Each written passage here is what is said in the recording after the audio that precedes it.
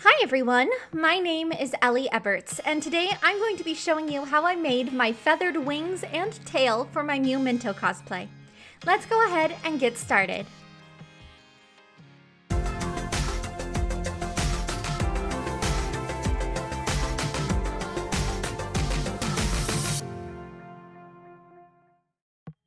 Now before making my wings, I did have my dress finished.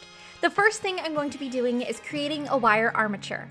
I'm using, I believe this is 12 gauge wire that I bought at the hardware store. So it's actually some pretty heavy duty stuff. You want to use something that is a bit thicker and is actually going to stay in place and hold up your wings. Since this wire armature is the entire base of your wings, you're going to have something that's kind of sturdy. Now I'm simply bending this into place with my hands and making sure that it looks right when it's on my dress form in my dress. Now that I'm happy with the way my armature looks, I'm going to be using some craft foam to create a shape. I'm simply going to trace out the shape that I want my wing to be as I'm holding it up to my armature. Now this is a very rough shape. It doesn't have to be anything pretty. We're going to clean it up a bit later on. So go ahead and cut that shape out of your craft foam. We're going to want 4 copies of our wing. Now I know everyone has their own preferences for craft foam, but I'm actually just using the stuff that you can buy in the bulk pack from Joann's. It's nothing fancy, it's nothing thick, it's just enough to give us a little bit of body and somewhere to glue our feathers. Also, I would suggest using blue craft foam rather than pink. You can sometimes see the pink through my feathers.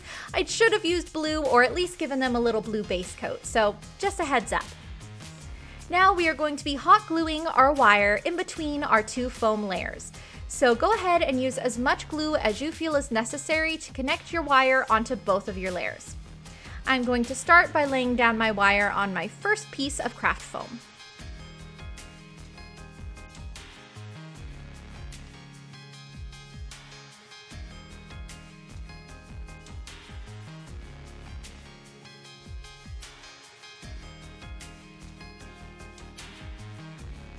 While I wouldn't say it's completely necessary for you to sandwich your wire between 2 layers of craft foam, I find that it helps keep the shape clean and makes it so I'm not afraid that my wire is going to pop off and pull feathers with it. This way I know it is secure in between 2 layers of foam and I have a really great base to glue all of my feathers onto. So I'm making sure that my wire is very secure between these 2 layers and I'm lightly gluing all of the craft foam together.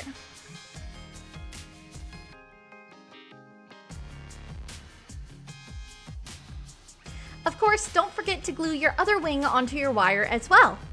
Once both of your wings are in place, let's go ahead and see how they look on our dress form. At this point, we can make adjustments as we see necessary, not only to the bend of our wire, but also to how big our foam shape is. I ended up shaving off maybe a ½ inch around my entire shape, just because I felt the whole thing was a little bit too large. Now that we have the base for our wings in place, I'm going to go ahead and create a wire armature for my tail as well. Now I'm simply using the same wire that I used for my wings and I'm twisting it into a tail shape. I'm going to pin this onto my dress form to see if I like the shape. And once I do, it is time to go ahead and glue this onto our craft foam, just like we did for the wings. I'm going to be sandwiching this piece of wire in between 2 layers of craft foam.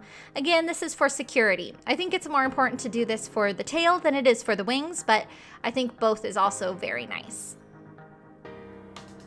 You might notice that the pieces I'm sandwiching my wire between are kind of scraps. I didn't quite have enough craft foam to cut entire pieces for the tail, so I'm using scraps. And since this is going to be completely covered by feathers, it doesn't matter if you're using a perfect piece of foam. You can save that for your armor or whatever else you're making. This way, it's just there as a base. Next, I'm going to draw a tail shape onto my craft foam and cut this out using my craft scissors. This doesn't have to be a perfect shape, as our feathers are going to add a bit of bounce and extra length to our tail, but this is just something to give you an idea of what it will look like. Once it's been cut out, go ahead and bend it into shape, and then again, we're going to test this shape on our dress form. I've pinned my tail into place on my dress, and we're taking a look at how it sits. I think it looks pretty cute. It's got a little body and flounce to it. I like it. So we're ready to move on. Now we're going to be gluing on our feathers. I bought 2 different types of feathers from Amazon, some that are longer and some that are shorter like regular feathers. I thought the longer feathers would be really nice for the tips of my wings and also for my tail. I'm going to start by testing out the placement of my feathers. I'm thinking I'm going to use these longer feathers for the ends of my wing, and then I'm going to use the shorter feathers for the body of the wings. But we're going to test it out anyway just to see what we like most.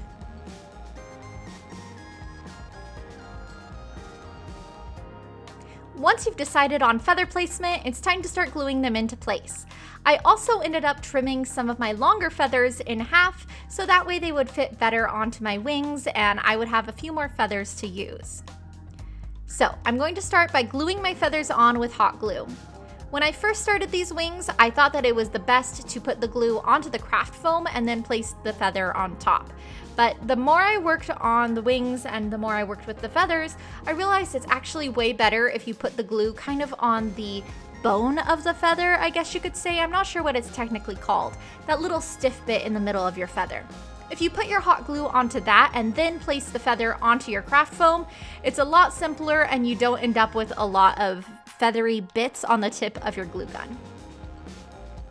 So anyway, I am placing these feathers along the tip of my wing. I'm going to do this for both the front and the back of both of my wings. So here's what my first wing looks like. This was my first attempt. It looks all right, maybe not perfect, but it looks okay.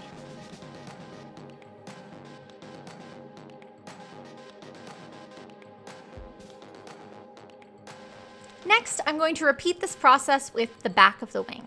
At this point, I also realized that placing the feathers from the center of your wing and then moving outwards is going to look way more natural than starting at the top or the bottom of your wing.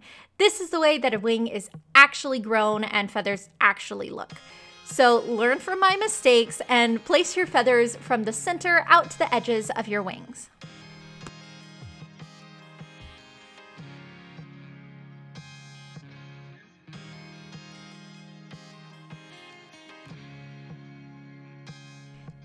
Once we finished gluing on all of our longer feathers, it's time to start gluing on our shorter feathers. Again, I am simply gluing these on with some hot glue. Here you can see that I've learned to put the glue on the little feather bone rather than the craft foam.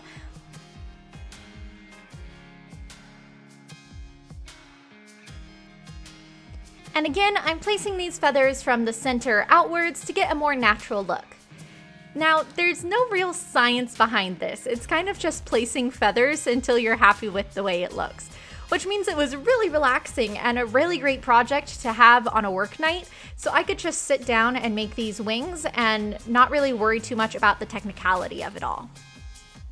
I did end up adding in a few longer feathers throughout my shorter feathers, just so that way there's a bit of a gradient, and I'm hoping it makes it look a little bit more natural as well.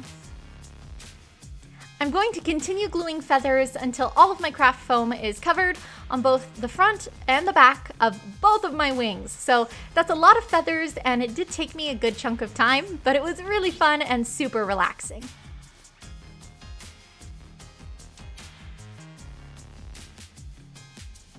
So after gluing all of my feathers, this is what my wings ended up looking like. I also created a little harness, you could call it, for the bottom of the wings. This is simply 2 squares of fabric that I sewed together with some ribbon coming out the edges, and then I placed it over my wire base and hot glued it into place. This really just makes the wings look a little prettier, more complete, and a bit comfier as well. So these wings will simply slip under the back of my dress and then tie around my waist or the underbust, depending on how low you want to wear your wings. Next, we're going to be covering the entire tail with our long feathers. I thought that these feathers would be really cute and add a bit of dimension to our tail. Plus, since they're extra long, we can leave the tips loose off of our foam to create a really cool and super natural effect. It really looks like a bird's tail once it's all finished.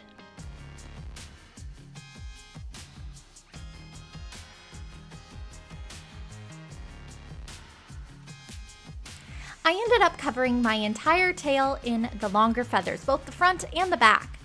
Once I reached the bottom of the tail where it starts to curve, I did use some of the shorter feathers since these were more flexible than these longer feathers were. The longer feathers, that stiff bone part of the feather, is really hard to go around curves, so the little feathers really covered this part up. Now, just like we did with the wings, I'm also going to make a little fabric cover for the bottom of my tail. This is again just 2 squares of fabric that were sewn together and inside outed and then placed around the bottom of my tail. I also hand sewed on 2 snaps. These snaps are going to attach to snaps that are inside of my dress. Yes, you heard that right, inside of my dress.